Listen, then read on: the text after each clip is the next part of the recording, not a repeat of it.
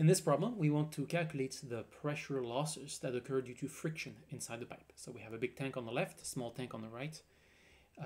Pipe guides the water to a turbine here, which is on the bottom right. And what we want to do is calculate how much pressure loss we have due to the water flowing through the pipe. We have 800 liters of water flowing every second through this pipe. The losses, they will occur due to two things. One is the friction along the walls. So there's shear inside the pipe because the velocity of the water on the walls of the pipe is always zero. So there's shear applying inside the pipe. And this translates into a pressure loss between the entrance and the exit of the pipe. And the second source of losses is the bends. And we have 4 bends here, one there, one there, and one there. And each of those bends incurs losses. And this is quantified using a similar way. So let's take care first about the losses due to friction. And to quantify those, we want to calculate the Reynolds number. This is the first thing we should calculate when we start any problem in fluid mechanics. And to get the Reynolds number, we need to calculate the average velocity inside the pipe. And this we get from the volume flow. So let's write out V average here as being the volume flow, which I write with a curly V to not mix it up with velocity, divided by the cross-section area. And it happens to be the volume flow here divided by pi r squared, or pi d over 4, d squared over 4, like this. And we can put in numbers directly into this. We have volume flow is 800 liters per second, but that's in meters cube per second. This is only 0.8 meters cube per second. And I divide this by pi times 1 over 4 times the diameter squared, which is 1.1 meters, like this. And if you put this into your calculator, you should get something like 0.842, and this is a velocity, so it is meters per second. And this is V average inside the pipe. It's not a very fast flow on average, but some fluid particles will be much faster than this, some fluid particles will be much slower. Okay, what is the Reynolds number? Very important question, because it determines how turbulent the flow is, how much turbulence, how much complexity there is inside the flow. Well, in this case, the Reynolds number, by convention, it is based on the diameter and the average velocity. So we have rho V average d over mu here. And in this case, we have water, so whose density is 10 to the power 3. The average velocity we just calculated is 0.842. Let me pull this up a little bit so I have more space to write. 0.842 meters per second, and I multiply this by diameter, which is 1.1, and I divide this by viscosity, which is 10 to the power minus 5, I believe. Let me just check that. 10 to the power minus 5 Pascal seconds. And then we get 9.251 times 10 to the power 5. And this says Reynolds number. It doesn't have any unit.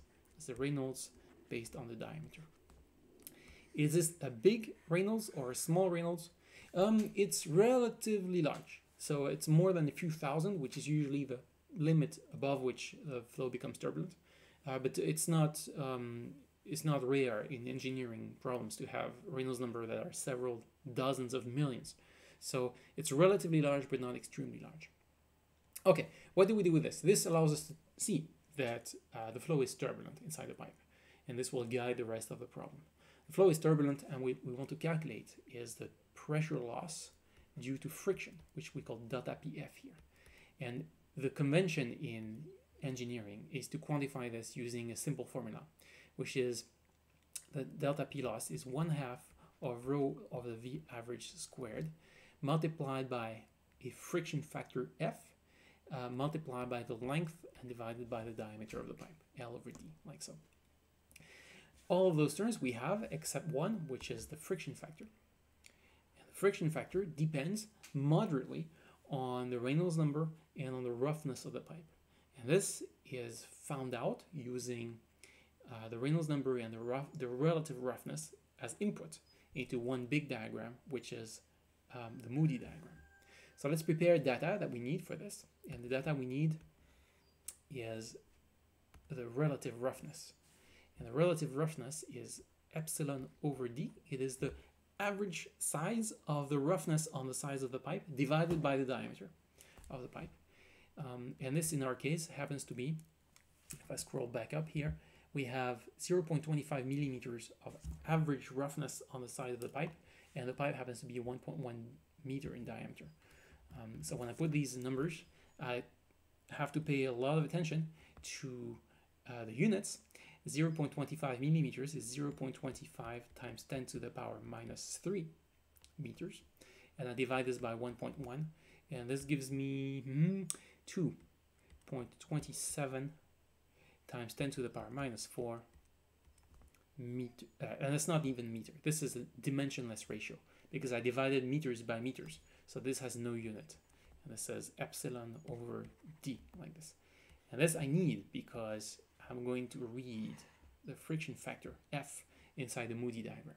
So then let's now turn to the Moody diagram. This is this very big, scary, and somewhat inelegant diagram. And it's always scary the first time, but the more you use it, the more you will find it simple to use. So let me show you what we have. We have on the left what we want to read out of this, which is the friction factor. On the bottom is something we want to input, which is the Reynolds number. And on the right is another thing we want to input, which is the relative roughness. And we have those two values which we just calculated. I reproduced them here. The Reynolds number on top, 9.251 times 10 to the power 5. And the relative roughness, 2.27 times 10 to the power minus 4. These are all dimensionless values. On the bottom, on the right, and on the left. This is a completely non-dimensional diagram, which makes it extremely interesting and useful in engineering. Okay, so what do we want to do here? Let's find out where on the bottom scale we are with our Reynolds number. Our Reynolds number is 9.251 times 10 to the power 5. And so it's between 10 to the power 5, which is here, and 10 to the power 6, which is there. And if I look at where we are, here is 1 times 10 to the power 5, 2 times 10 to the power 5, 3, 4, 5, 6, 7, 8, 9. We are in between 9 and 10 of 10 to the power 5, yes? So we are somewhere in between those two lines. And this guides me as to where I would like to be on a vertical scale up here. So I'm going to draw a line here that indicates where I'm going to read this diagram. And this line should be relatively straight. It should shoot up like this on this diagram, like that. So I'm going to read the output of the friction factor according to where I am on this position here. The second input I want to have is the relative roughness here. And the relative roughness we read on the right scale, and we have 2.27 times 10 to the power minus 4, which when I read up here, sets me somewhere in between 2 and 5 times 10 to the power 4. So probably a bit closer to 2. So something like this position here. However, in this roughness lines, they curve up. So I do not want to draw a line that is purely horizontal. I want to draw a line that follows up the curve of the roughnesses.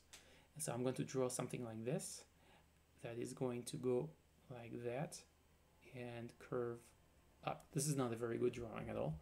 Let me try to do it again. It's a bit difficult with my digital tablet here. So I'm going to move up like this, like so. This is the line that I want to follow. And at the intersection of those two lines here, so when I am aligned on this point here, let me draw a cross here, here.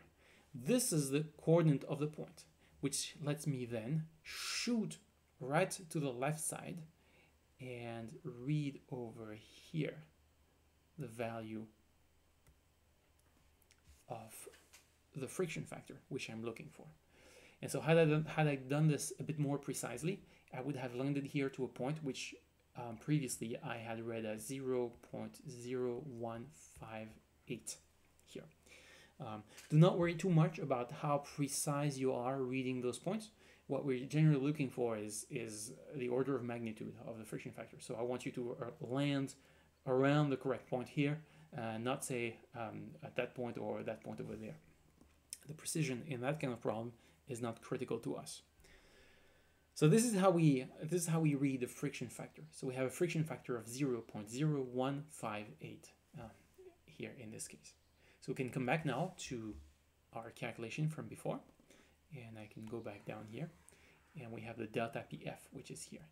The delta P due to friction. Now we can calculate, we can put in numbers in there. We have minus 1/2. Rho is the density of water. I'm sorry, 10 to the power 3. The average velocity happens to be, we calculated it above, 0.842.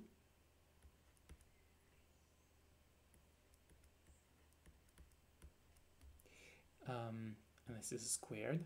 And I multiply this by the friction factor, which we just read as being 0.0158.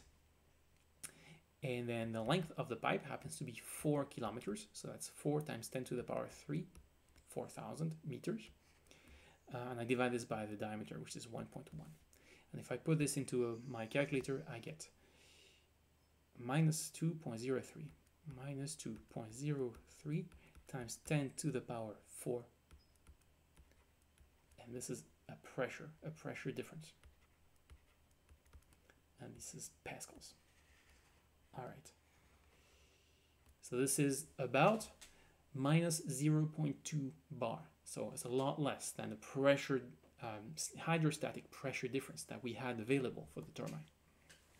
Okay, so this is the friction loss. This is the pressure loss due to friction inside the pipe.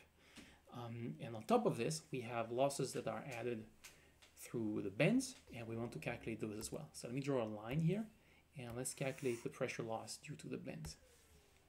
The pressure loss due to the bends are calculated in a very similar way. We say delta P of the bends is the number of bends, which happens to be 4 in this case.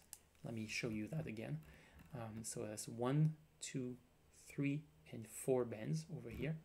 Number of bends multiplied by minus 1/2 of rho times v squared.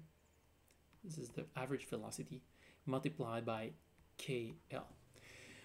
We quantify for each kind of obstacle inside the flow a parameter called KL, or the loss coefficient. This parameter, as it turns out, remains relatively constant, which means if you basically put a bend inside the pipe, the pressure loss that this bend will incur when there is flow is roughly proportional to the square of the velocity. So this KL remains constant, approximately constant, irrespective of the flow velocity that we have in there. And so for each classical type of bend or valve or obstacle or filter inside the flow, we typically have a KL factor that applies. This allows us to calculate the pressure losses. So we can put in data into here, and we have now 4 multiplied by minus 1/2 multiplied by the density of water, 10 to the power 3 multiplied by the velocity, 0.842. This is squared, and I multiply this by the KL that we have applying in our bends, which happens to be in this case 0.75. This is not a very efficient bend. Of course, the smoother and the rounder the bend, the lower that number here, and the lower the losses that will be occurred due to the bend. And if you put numbers into this, you put this into the calculator, you get minus 1.06 times 10 to the power 3 pascals, like so. And this is the delta P bends, like so. And so we can see that the bends incur a pressure loss that is about, if you compare it to the pressure due to friction, pressure loss due to friction, about 20 times smaller than the friction due to the walls, like so. So this is how you calculate the pressure losses across the entire pipe due to friction on the walls and due to losses, turbulence losses through the bends of the pipe.